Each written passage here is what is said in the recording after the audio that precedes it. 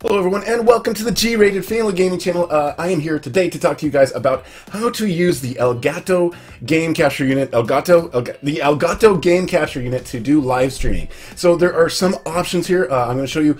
They have this program that comes with the Elgato. It's the Game Capture HD, so you can actually click on that, and then from that it can actually read the input from the Elgato, and you can do some live streaming stuff here. You'll have to, use your stream key, and there's a way to set up all this stuff for live streaming here. So you do have some other options and other things that you can add on top of it to set up your live streaming from Elgato. But again, this is not what we're going to use. What you want to do is actually have this program closed, and what you want to do from here is open up OBS. So I've got OBS Studio right here. We've got OBS Studio. That is for free download. You just go Google OBS and then find OBS Studio, install it, download all of the add-ons. It is a perfectly safe program, and this is the way I much prefer to do live streaming with the Elgato. Okay, so here we are in OBS Studio. You can see me right there. How's it going? So I've got the green screen. As you can see, if you compare that to what the green screen looked like from the Elgato game capture for the live streaming, this one looks a lot better.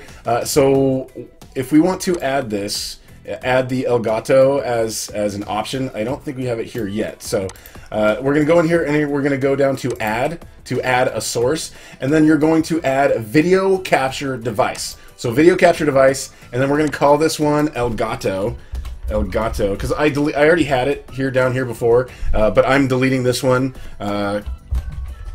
because I had to delete it because I wanted to show you guys this thing here for this tutorial. So we're going to click OK, and then from here, this is the web camera that we've got for a different scene, but you want to click this and then go down to Elgato Game Capture HD. If you have it plugged in USB, it should just show up as one of the options, and I would just use basically all the default stuff for the rest of this. So click OK, and there we are. We've got our game capture. It's put it over the top. I got to make it a little bit bigger because it didn't really fit, but it covers the whole screen. It's a little dark right now because I haven't pushed any buttons on it, but we don't want it to cover up everything, so we're going to actually take this and we're going to move it down a little bit further, as we can see. So right above the display capture is where I've got it. So then that way I've got this overlay, I've got all my other stuff, and the Elgato stuff is underneath. So that is pretty basic how you do it. You've got, as you can see down here, when you've got this Elgato capture option for the volume. So anything that's coming in volume for the Elgato unit, you can actually turn up here with the Elgato capture slide for the audio there. So make sure you've got a nice microphone so everybody can hear you. Don't turn the music up too loud on the Elgato, otherwise that might drown out your voice if you're doing live streams. But that's pretty much it. It's very straightforward. You just add it.